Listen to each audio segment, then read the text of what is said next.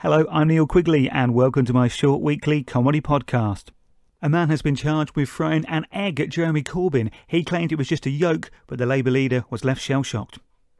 Council tax bills are set to rise all over the country. Good to know that all that money that we will be saving by not being in the EU is helping to keep UK living costs down.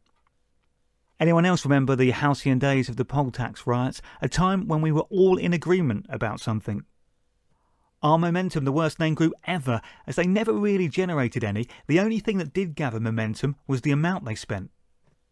The Scottish National Party are trying to campaign for the Brexit date to be put back. The country that wanted to be separated from England is now keen to stay in Europe, even though, had they split from the UK, that would have initially taken them out of Europe. Confused? Don't be, they're just doing the political version of the hokey cokey. Hillary Clinton has ruled out running for president next year. Two-time failed candidate is yet another moniker that she could do without. There's a big fuss about chlorine-washed chicken coming from America. All I'm saying is that when I've been swimming, it takes 3 days to get rid of the smell, and I certainly do not fancy eating myself during this period. The government forced all health information to be put on food packaging and put restrictions on supermarkets, yet delivery food services like Just Eat's profits keep on going up. So we're not even going into shops and we're too lazy to cook our own food. No wonder obesity is on the increase. The owners of Giraffe are closing a third of their restaurants after being advised by the bank to wind their neck in. Teenagers are now buying drugs via social media on their phones. They're thought to be using a brand new networking website called Off Your Facebook. YouTube is switching off all comments on videos featuring under 18s. That should stop Charlie biting people's fingers. Disappointment this week as it turns out the man running Ted Baker was not a teddy, although he did seem to like hugging everyone. Weight Watchers have suddenly discovered how to shed pounds quickly. Their profits are down by almost 50 million compared to last year. Virgin Atlantic has dropped the requirement for female cabin staff to wear makeup, although if I was dressed in all red, I would be wearing loads to disguise myself. EasyJet is the best airline for carbon emissions, while Ryanair is the worst for any emissions, as you have to pay to go to the toilet.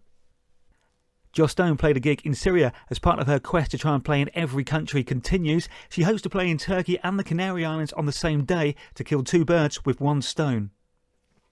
If you think there is no justice in the world, you could be right, as Kylie Jenner has just become the world's youngest self-made billionaire. To encourage more women to have regular specific health checks, the government are rebranding the smear test in a new advertising campaign. They're pitching it as more of an MOT, or more accurately, a yearly cervix. This week there was an attempt at the naked roller coaster riding world record in Blackpool at the aptly named Pleasure Beach.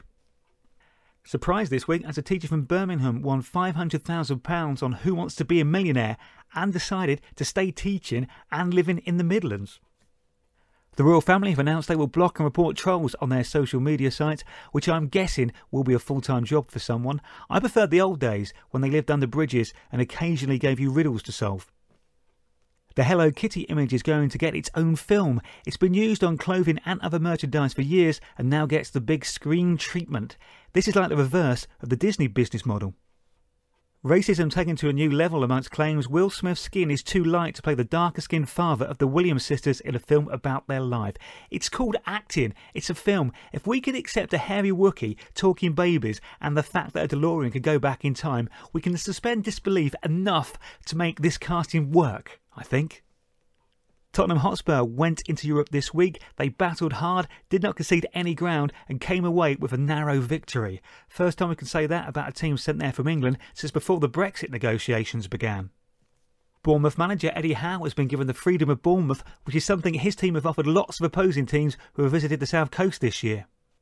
Nuneaton Borough are charging people £50 to have a trial for the team. How much will it then cost if you get selected? I was annoyed enough at paying £5 for subs for Sunday football. This is such a bad deal. I can only presume Chris Graylian is involved in some way. Ex-Radio 2 DJ Simon Mayo launched new classical radio station Scala this week. He played 3 songs on his 3-hour show. The world's most expensive car, a brand new Bugatti, has just been sold for £9.5 million. Where would you actually drive it? Not in England. There are too many potholes and you would never find a car parking space big enough in any of our car parks.